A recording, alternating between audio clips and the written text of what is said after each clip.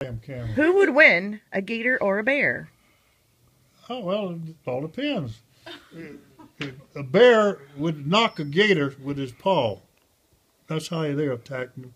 And they'll eventually try to bite him or something. But basically, the bear would let the gator go.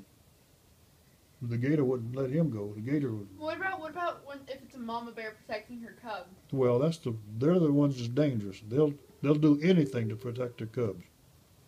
That's what we have here. Well, I was up in Alaska when You stay the hell away if you see anything like that. I'm not going to. You stay way, don't. Let me tell you something about a bear. You slowly back away. Never turn your back to him. When I was in Alaska, I can tell you all kind of bear stories. But anyway, a bear can run faster than a dog. Most people don't think that, but a bear can, especially uphill. They can run downhill, they have problems. They can turn over and roll. But running up, you can't outrun a bear. So you're sitting there and there's a mommy bear out there with two cubs, you want to go outrun him. If she gets after you, she'll catch you. So just like your dad says, stay the heck away from him. I will.